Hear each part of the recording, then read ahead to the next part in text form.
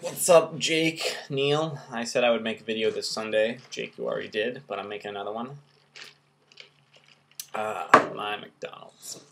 Anyway, I think Neil's movie is down by law because there has been, in my little text box of things that I'm going to talk about in my next movie, I've had that written there for a long time. Like a week or two, and so I think that's what that is. Double check that, though, Neil.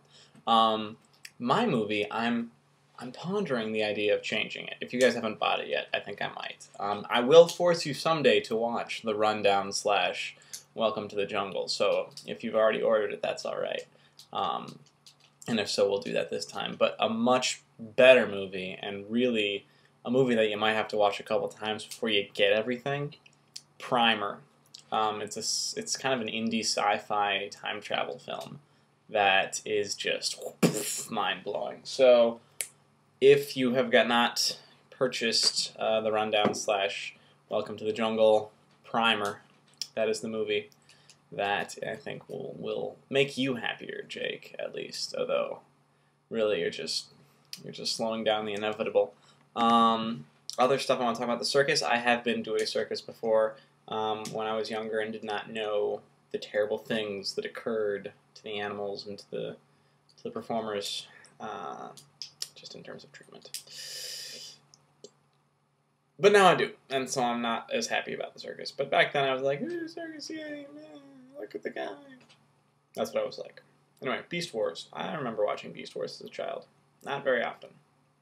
I have not watched it since Reboot was the show that I watched as a child, and I thought that show was awesome and terrible and awesome.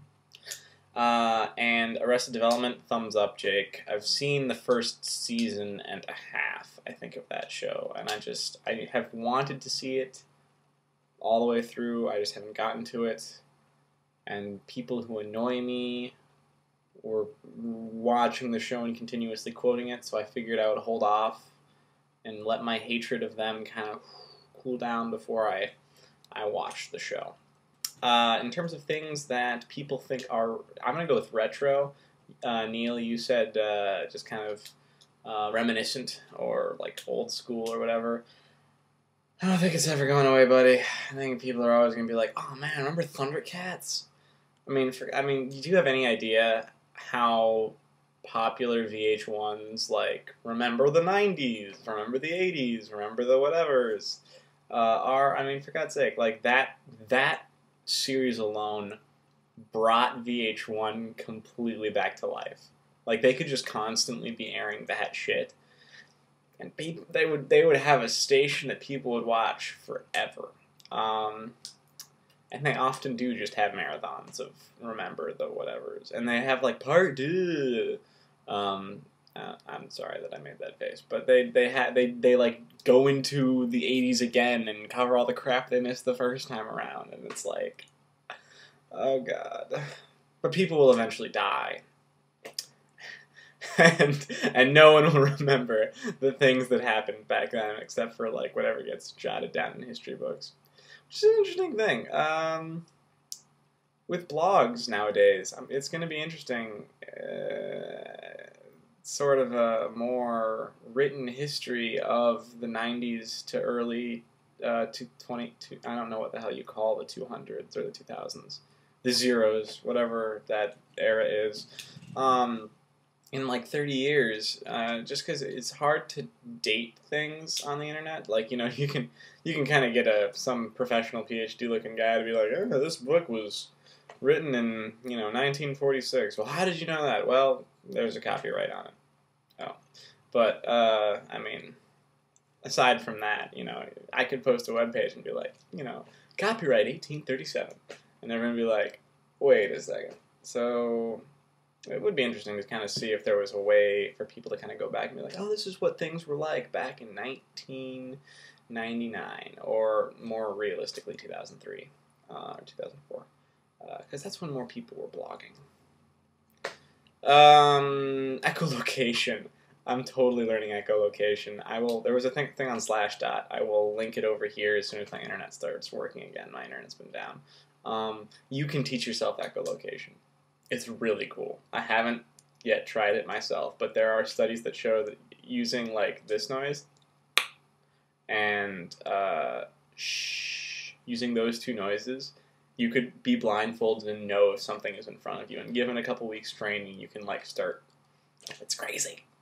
I totally want to do it, but I don't know if I'm gonna have time, and I don't know if I'm in my office, like, you know, doing this shit, going, you know, if people are gonna think I'm completely psychotic, which they might. Tesla cars. I have never been a car person, ever. You know, people are like, oh my gosh, have you seen like the whatever fucking muscle car that goes a bajillion miles an hour? I was always like, I know about electric cars. I did a project on them.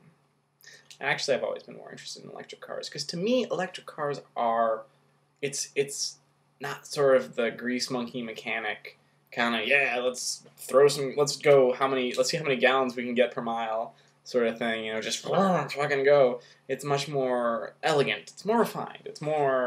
It's kind of a more intellectual car. It's kind of pompous and a little bit. There's another word that's negative that I'm thinking of, but it's not coming to me. Damn. Anyway, so yeah, it's those things, and like really cool electric cars have always kind of been like, ooh, those are interesting to me. And now they've made a Tesla car. Tesla Motors is they've released, I think it's the S model or something. It's a concept they're coming out with or something. I don't know. It's a really sweet car, and it's purely electric, not hybrid, purely electric, and it is like 0 to 60 in 5 seconds, 45-minute, you know, full charge, 300 miles to the charge. It's like, I want to get one someday. So yeah, that is my the thing that if I had a poster of a car over there, would be a Tesla car of some sort, or some other electric car, whatever is a pimp electric car. But the Tesla, anything but Tesla Motors seems to be gold right now. The Donnie Darko sequel. Oh man, I have both the director's cut and the normal version of Donnie Darko on DVD. I own both, and I've seen it many, many, many times. I like I think the way you should watch it is watch the normal version, watch the director's cut, then watch the normal version. Because the director's cut spells everything out for you, so you kind of get the normal version more.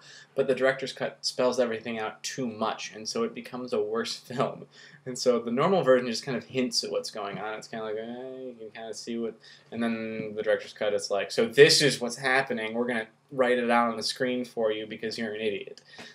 Sort of thing. So it doesn't leave anything to the imagination. And Dead Like Me, I have not seen. Would you guys like to teach yourself echolocation? I'm gonna have to search for that. That's my question for you. Oh, and the thing that I'm really into, I was into Avatar, but I finished that a long time. I finished that like in the spring. I'm not really. I guess I've been super duper into Mario 64 for the DS and Final Fantasy Crystal Chronicle, or no, not Crystal Chronicle, Final Fantasy 6 Advanced. I've been playing those two games a lot in the past couple of days, and they're fun. Though that Mario 64, they did change a lot of things in a weird way. It's kind of warping my childhood. Nintendo, if you make Ocarina of Time for the DS, it can even have shitty touchscreen capabilities. Just remake the game exactly as it was for the DS. You will make a killing. Do that. And include like some really silly Wi-Fi multiplayer where you just slash each other and like hookshot around. People will love you forever. I mean, you can just use the same lock-on shooter system you used in like Metroid 2 Echoes. I mean, that worked alright for multiplayer. Plus you get to throw bombs at people. Oh my gosh, how fun would that? It would be like 4 Swords, only with Ocarina of Time graphics. Everyone would buy it. Idea. Bam. You can have that for free, Nintendo. Alright. I'm out, guys. This has gone 9 minutes and 30 seconds. That's kind of long. See ya.